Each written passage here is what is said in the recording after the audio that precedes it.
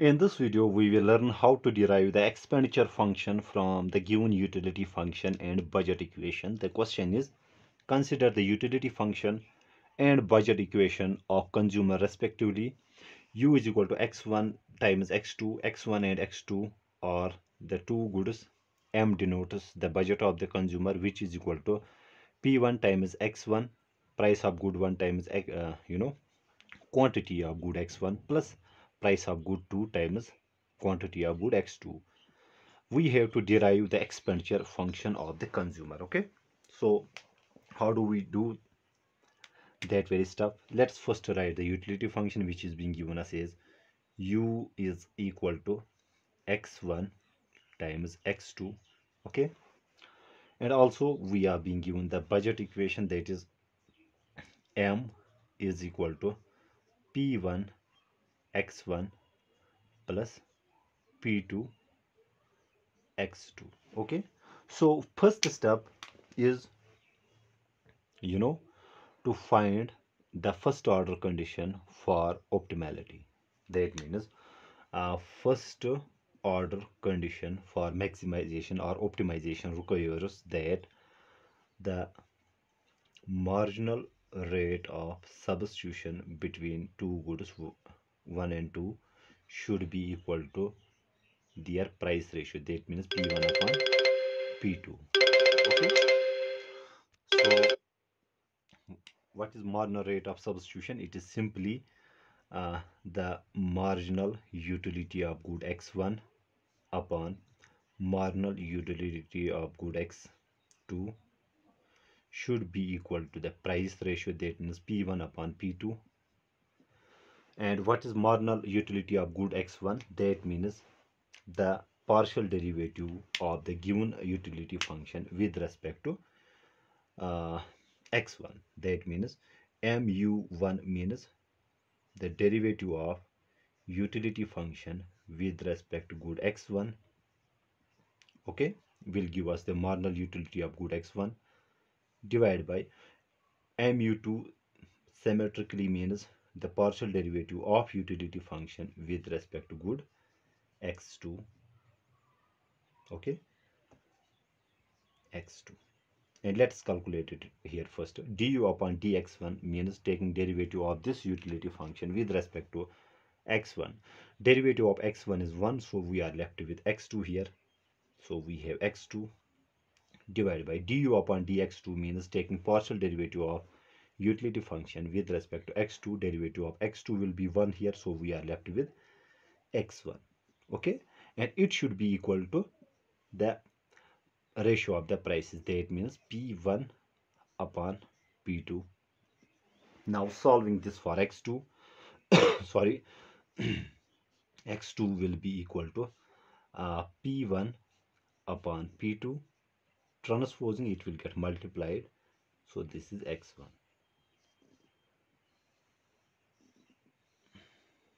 Let us say this is equation second, this is equation first. Now put the value of x2 into the equation first. So what will we get? Let us see as candidate. So we have u is equal to, in place of, okay, let me write here x1 first. Now in place of x2 I will write this stuff, that is p1 upon p2 times x1, which gives us u is equal to x1 into x1 is x1 square into p1 upon p2. That gives us, solving for x1, so x1 square will be equal to, so transposing this to LHS, it will get reciprocated and multiplied. So we have u times p1 p2 will become p2 upon p1. Okay, simple stuff here. You can do it pretty well, I know. Okay, so it got reciprocated. That means x1 will be equal to the positive square root. Okay, here it is square, transposing it will become root. So we have under root of u times p2 upon p1. Okay, Now what will be x2? So x2 will be equal to, we know that x2 is this stuff, so x2 will be equal to p1 upon p2, and taking the value of x1 which we got here, which is under root.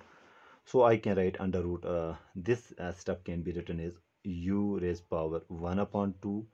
We have p2 raised power 1 upon 2 divided by p1 raised power 1 upon 2. Okay, I have just expanded this. Now here you can see our x2, and let me write it here, or let's write it here. So x2 will be equal to, x2 will be equal to, so if I uh, transpose this p1 raised power 1 upon 2 to numerator, exponent sign will get changed. So if we have p1 here, so p1 here, if I transpose this, it will become p1 raised power minus 1 upon 2. Bases are same, we can add up the exponents, so it will become p1 1 raised power 1 minus 1 upon 2. So this comes out to be 1 minus 1 upon 2 comes out to be p1 raised power 1 upon 2. Okay, so in place of this I can write p1 raised power 1 upon 2. Symmetrically, if I transpose this p2 raised power 1 upon 2 to denominator, it will get multiplied with this p2. Again exponent sign will change, so we will get p2 raised power 1 upon 2, and then we have this u raised power 1 upon 2. Okay, that means our x2 will be equal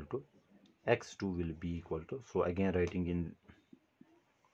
in this fashion, so we will get it is equal to u times p1 upon p2, p1 upon p2. So this is the demand function for good x1, demand function for good x2. Okay, after that we need to find out the expenditure function. Okay, now you know the expenditure function is a function which is a function of price of good 1, price of good 2, and utility. And how do we get? Simply, given our budget equation, in this we plug the value of x1 and x2 which we got here. That means we have p1 as it is. In place of x1 we have this demand function. Okay, so we plug this value which is p1 times under root of u p2 upon p1 plus we have p2 times the value of x2, we what we got here, which is equal to u times p1 upon p2. Okay, solving it again, so we have how do we write it? P1 is in the numerator, p2 is in the denominator, but it is under root. So let us first write it in this fashion. So we have p1 under root u under root p2, and this can be written as, if I expand, it is a p1 raised power 1 upon 2. If I transpose this back into numerator, it will become p1 times p1 raised power minus 1 upon 2. We have u p2.